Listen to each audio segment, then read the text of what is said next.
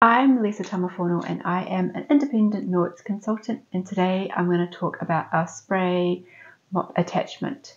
Now first up, just a quick talk about our mop system. Our mop system, I can't rave about this enough, makes mopping so much easier, a whole heap of less stress when it comes to mopping. There's no lugging of buckets. The pads are easy to put in the wash to clean. You use it with just water. It doesn't take up very much space in your house, in your laundry, for storage.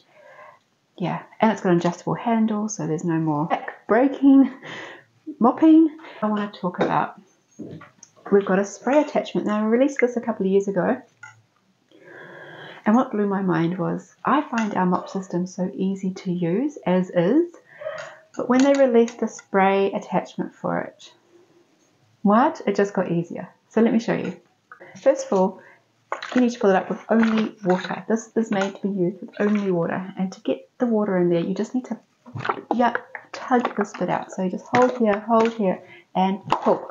Out it comes. Now there was a little bit of water in there because I have been using it. This bit here just screws off and you just fill it up with water. It's so easy. Screw that back on. Now before I put this back on, I'm going to attach this to our mop system and show you how it's done. So you're going to need to kind of get to the bottom of your mop. You need to remove this part first. So this is the base. Now to do that you need to push these two buttons and pull this off. So just like so. Put that down. Now on your mop attachment, spray attachment, now that noise, there's a spring inside and that's what makes the water come out. So don't freak out when you hear that noise. You've got these two buttons here, line it up with this part and pop it back on. So I'm just going to have to turn it upside down. Water is inside. Whoops, it's only water. And so you need to do this once and then you can leave it on. Just push those in until it clicks, right? Now I can turn it the right way.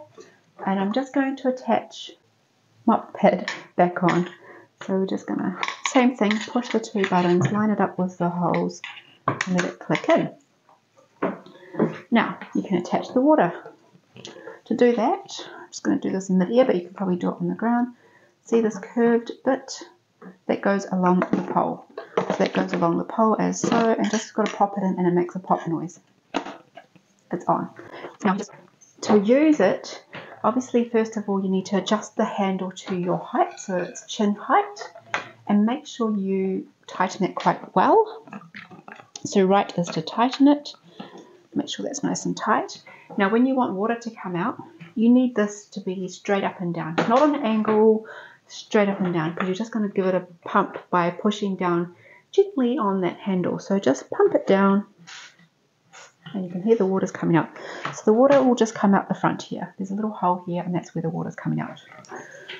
Pump, pump, pump as much as you need and mop, away you go. Now what's cool about that is if you've got a big floor area, you don't need to stop and take the pad off and wet it if it gets a bit dry. You can just pump some water. Or if you're like me, I like to have it ready to go. If there's a spill or a mess, I'm ready to go. I can just go and mop the floor. Or if you just want to mop your floor, especially like in the bathroom, and that just makes it all a bit easier.